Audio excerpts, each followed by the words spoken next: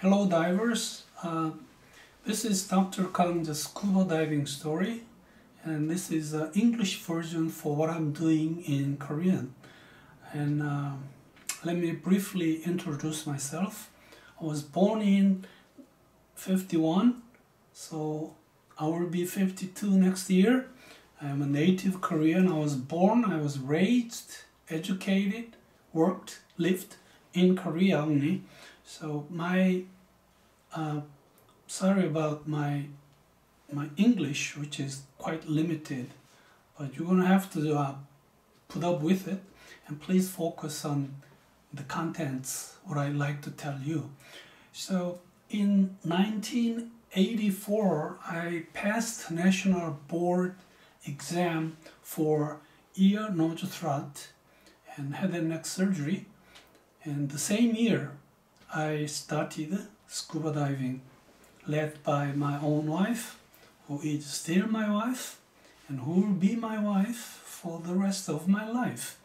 1994, I became a scuba diving instructor, PADI, and my number was 84832. They expelled me later anyway, so in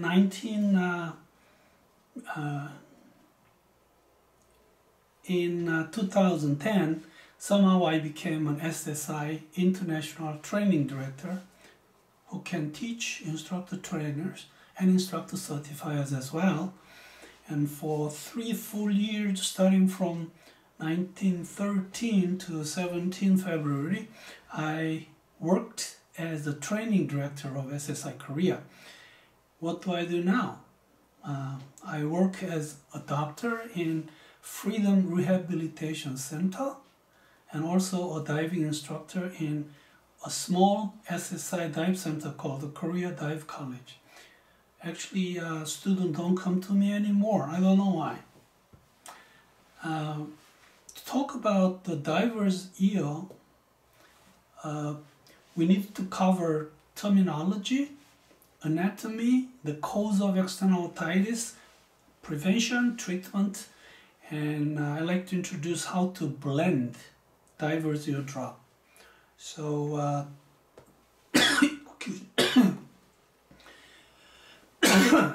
excuse me.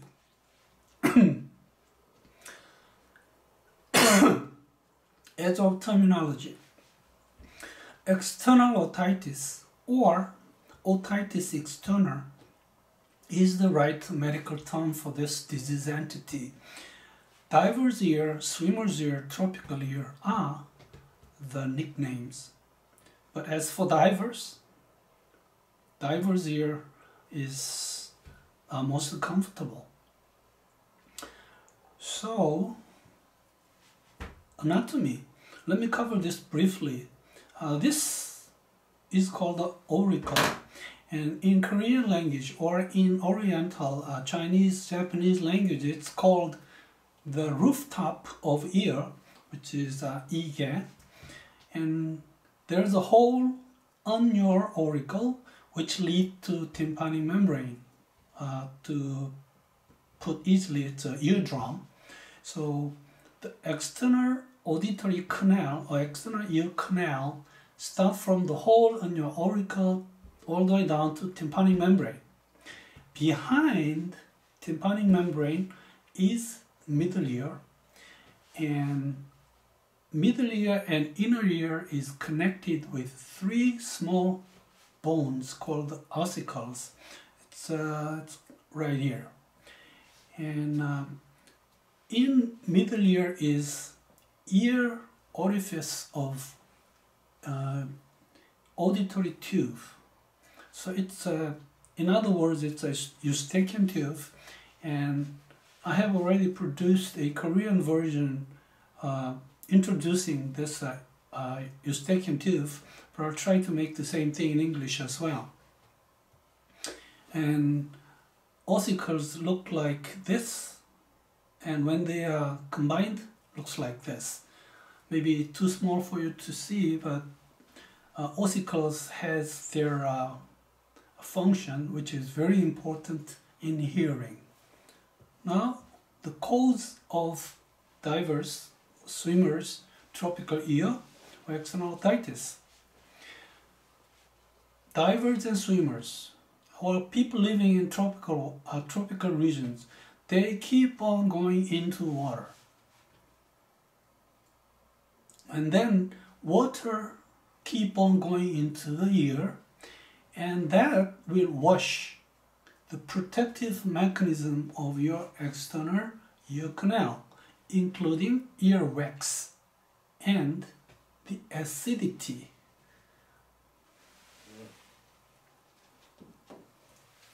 Acidity of your ear canal. Then can infection come much easily. Also, what you call Q-tip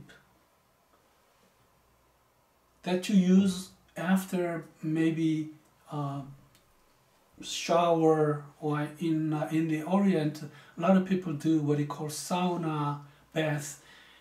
They use a Q-tip to finalize what they are doing, to feel better, which doesn't really result in a good or better way. Also, they put their fingertips when they feel itchy, or some people use things like this. This is a pen for my own notebook. But anything that goes into your ear can cause secondary infection. Wax. This is a protective has a protective function, and ceruminal gland produce cerumen, which is wax, and it is better that we have some of them in our ear canal. Sometimes there are some pathological accumulation called impacted cerumen, which needs to be cleaned, but it is best for you to go to the hospital and have doctors remove them. If you try to remove them yourself, anything can happen. Also, in Orient, we have more dry wax than wet wax, which is opposite side of the Occident region. So it's like 85 to 90% of people in the Orient have dry, while the other side is wet. Wet may be easier to remove, but it's easier to get impacted too. Let me go with the cause. Q-tip. Q-tip, this one is a Q-tip that is left after you used it. And people come with some plugged up feeling. Then we look into the ear canal with our otoscope or microscope, and we find them quite often. Pretty good source of income for otologists. This gentleman is the singer called Q-tip. I don't know why he put his name, his group, this Q-tip name, but he was pretty popular in 1970 and 80 maybe. Let's see how we prevent the external otitis. This is what is in medical book.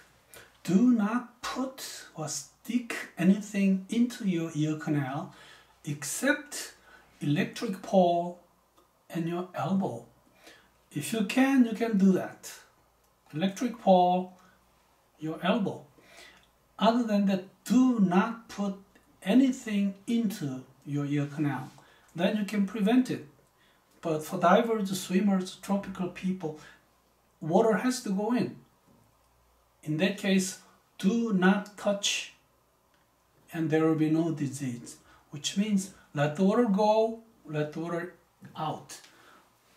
And also find some way to maintain the acidity of your ear canal. Once the external otitis start, then you have to treat that. So how we treat? We try to maintain the acidity of your canal somehow, maybe swept with alcohol sponge or whatever. Alcohol vinegar is very helpful for maintaining the acidity. When we have the discharge, what we call pus, Then we do, in the hospital, we do the culture and the sensitivity test and find out the right antibiotics to treat it. And those antibiotics can be used per oral, per injection, and even as a solution. Not very common, but still there's some chance of getting what you call malignant external otitis. This is an infection of ear canal with Pseudomonas aeruginosa. This is a very toxic bacteria, and it can be extremely dangerous, which means it can be even lethal when the infection goes into the intracranial areas. So any disease should be treated appropriately and early enough. Let me talk briefly about diver's ear solution. Diver's ear drop. It's now being used very often in dive resorts and liveaboard vessels. And how we make it? It looks like there's a quite variety of blending technique, and the usual recommendation is 1 alcohol, 1 vinegar, and 3 distilled water. So 1, 1, 3. What if we make it 1, 1, 2? What if 1, 1, 1? Doesn't really make any difference.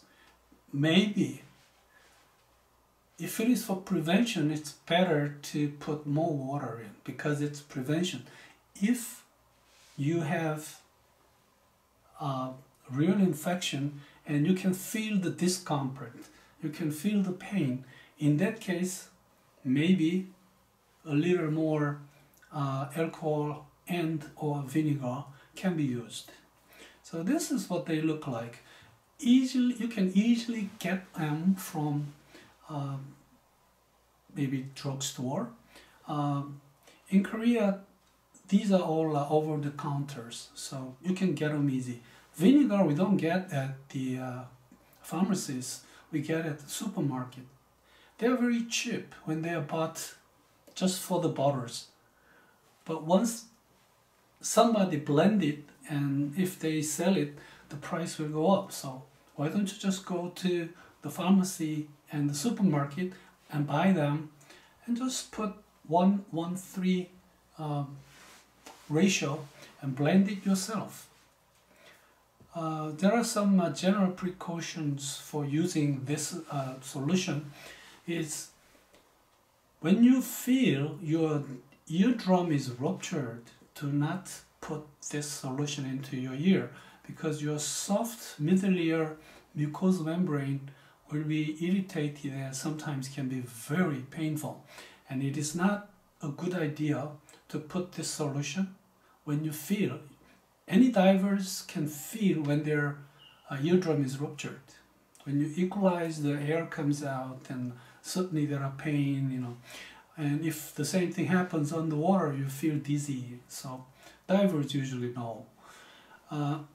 When you have discharge, and when you begin to feel the discomfort, that means external otitis is beginning acutely. So in this case, ratio up for your ethanol and or vinegar.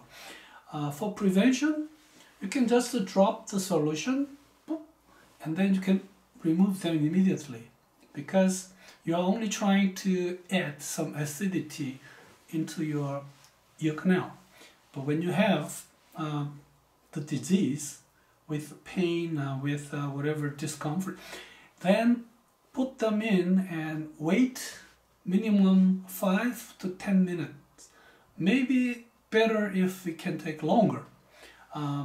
Sometimes I tell my patient to put the solution in and cover your ear and go to bed. But that much is not necessary, I think. So you can use it this way. Once you put the solution in and you remove them, please don't ever manipulate somehow using whatever Q-tip.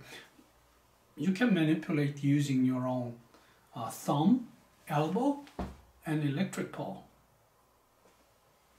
So this was a diver's ear. We talked about some of the terminologies, that it was external otitis, and about the anatomy of ear, starting from the auricle, ear canal, tympanic membrane, middle ear, and inner ear. And the causes of external otitis, it was washing out the protective mechanism of ear canal, and you manipulate your ear canal, and then the secondary infection begins.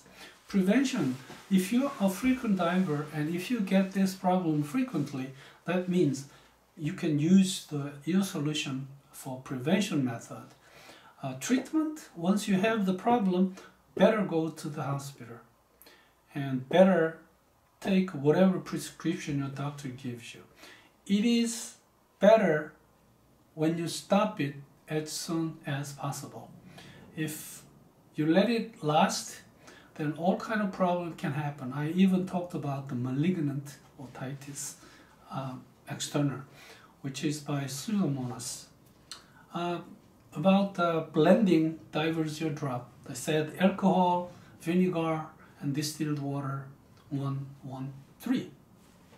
So this was Dr. Kang's scuba diving story. It was the first story, and it was about diver's ear. Thank you for attention, and please wait for my next video.